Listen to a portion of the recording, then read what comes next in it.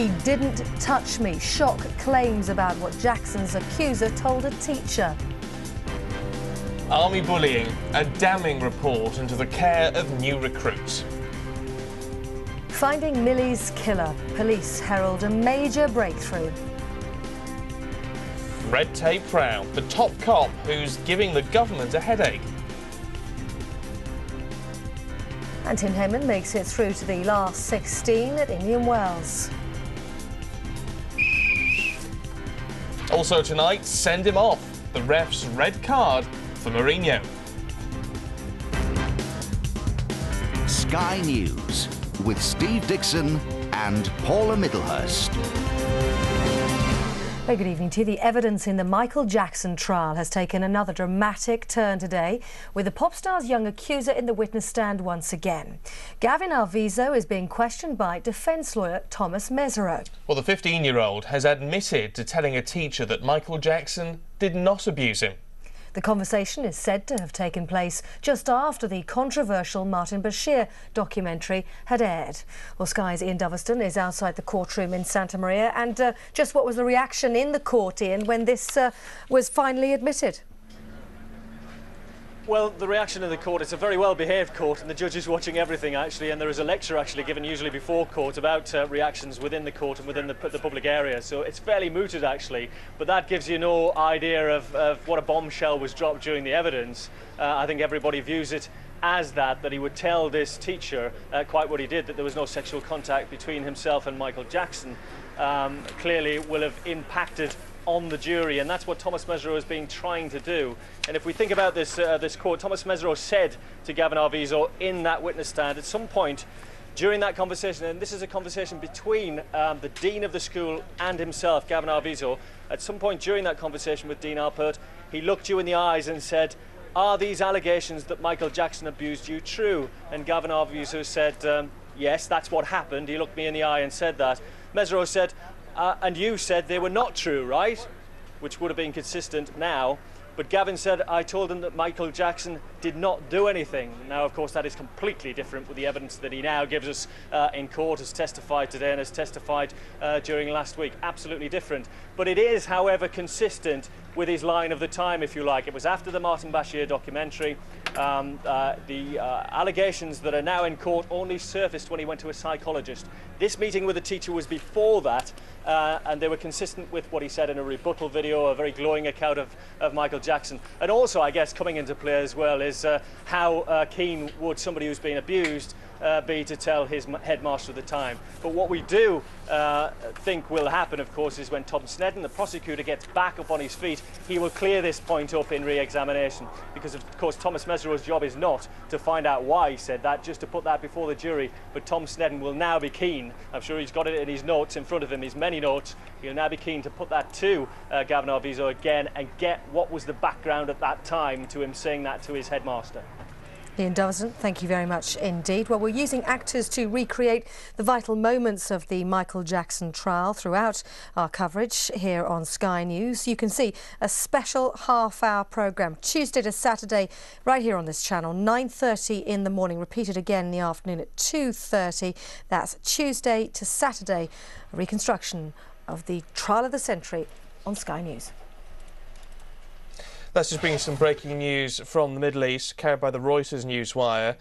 And that is that Israel has announced it's to hand over the West Bank city of Jericho to the Palestinians on Wednesday. This coming Wednesday, Jericho will be handed back over to the Palestinians. This had been, of course, a point of contention between the two. This move to hand over various towns, including Jericho, Tulkarm, Kalkilia, Ramallah and Bethlehem, was all dependent on whether the militants could be controlled by the new Palestinian president, Mahmoud Abbas.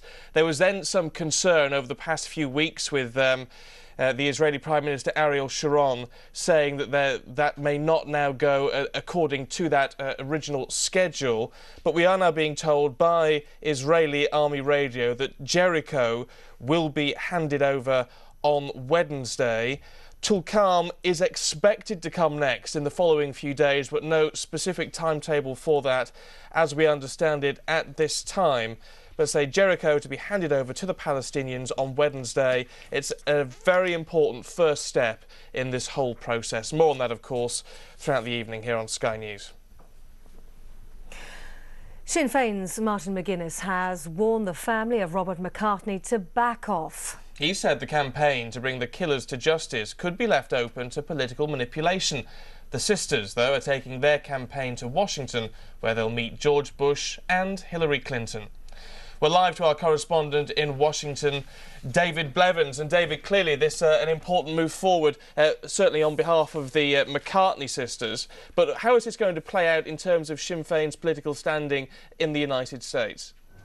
Well, I think for the very first time, Steve, Irish Republicans would appear to be out of step to some extent with Irish America. They don't come more Irish American than Senator Ted Kennedy. His decision to refuse Gerry Adams' request for a meeting has certainly sent a shockwave through Sinn Féin. The party has suffered its most crushing blow, I suppose, yet in its attempt to limit the damage being done by events on the other side of the Atlantic, events like the murder of Robert McCartney and, prior to that, the Northern Bank robbery. Why has Martin McGuinness told the McCartney sisters to back off? It's a strong phrase, if that is the phrase verbatim. Why this move? Because up until now, Sinn Féin has said that it has been sort of working with the police, or at least attempting to, and pushing this forward rather than back.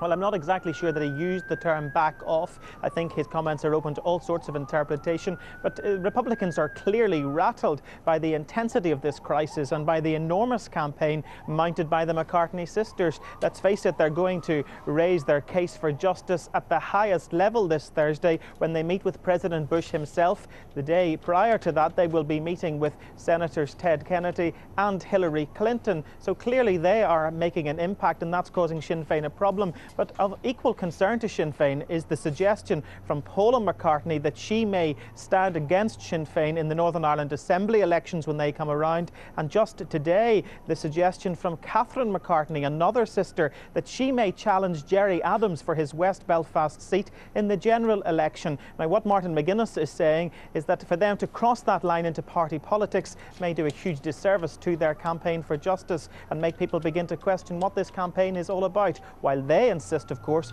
it's about simply finding some witnesses who will come forward and make sure Robert's killers are brought to justice. David, thanks very much indeed.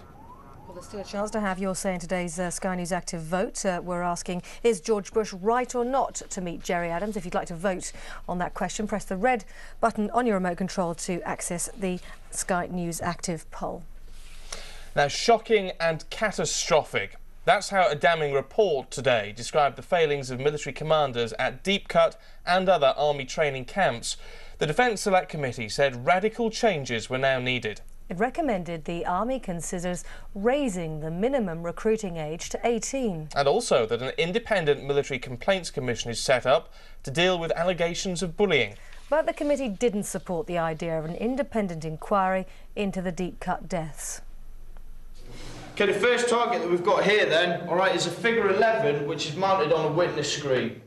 Most of these young recruits aren't old enough to drink alcohol or vote, yet they're being trained in the use of deadly weapons. It's a high-pressure time for these teenagers. They've enough to cope with without having to worry about bullying. Yet MPs on the Defence Select Committee say bullying remains an issue. In fact, it's underreported. They're calling for a change in culture where intimidation is no longer tolerated and an independent body to oversee bullying complaints. If you have a more open culture, then people who are being bullied or have complaints will feel less intimidation by going outside the chain of command. For far too long, the inquiry concludes, the welfare of young recruits has not received the attention it deserves. The MPs say the Army in particular now needs to grasp the nettle of their duty of care. The report was prompted by a string of tragedies at the Deep Cut Army base in Surrey. What exactly happened within the barbed wire fences at Deep Cut Barracks that resulted in the deaths of 4 young recruits? Their parents blame a culture of bullying and intimidation, but 10 years on from the first death, there are still no firm answers. Private Jeff Gray was just 17 when he died of 2 gunshot wounds to the head. His parents say today's report backs their claims that senior officers failed in their duty of care towards their son and other recruits. I think it just strengthens our case once again for a public inquiry. If the system failed Jeff, we need to know why the system failed Jeff, and we need to fix that system. The Armed Forces Minister says he'll carefully consider the report's conclusions. We will do what is required to be done because of the care and the responsibility that we have for those young men and women who join the armed forces. It ranks very high. Concerned that the very young struggle to cope with the rigours of military life, the Select Committee is calling on the MOD to look at the implications of raising the entry age from 16 to 18. Like Private Jeff Gray, 3 of the 4 recruits who died at Deep Cut were just 17. Mark White, Sky News. Police hunting the killer of 13-year-old Millie Dowler believe they've made a major breakthrough. Oh, Millie disappeared 3 years ago this month. Her body was found 6 months later. Well, now officers investigating her murder are planning to release new CCTV footage of a red car spotted yards from where she was last seen alive. Well, Sky's Barbara Serra has been to Walton-on-Thames, where Millie was last seen. It's almost 3 years to the day since Millie Dowler disappeared just yards away from here, Walton Station, and Surrey police seem to think they might finally have found a breakthrough.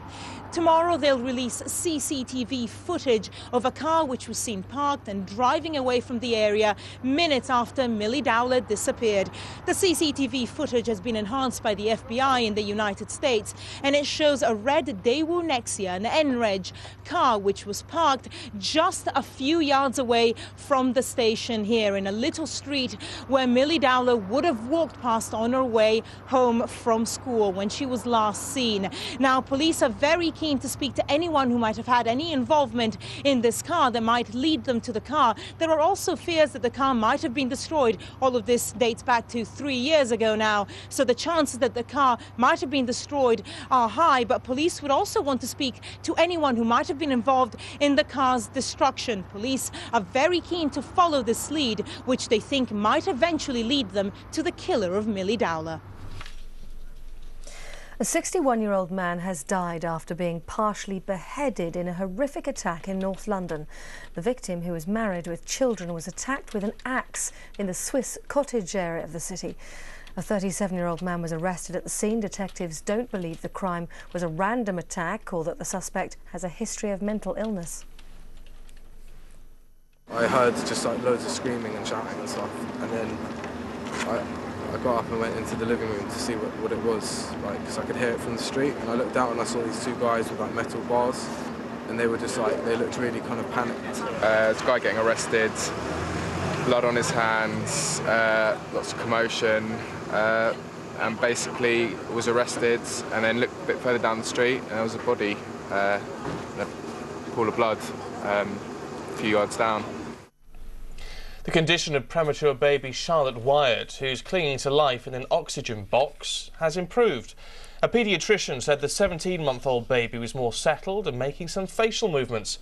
Doctors won a legal right not to resuscitate her after arguing that she was brain damaged and had no feelings other than continuing pain, a ruling her parents are fighting.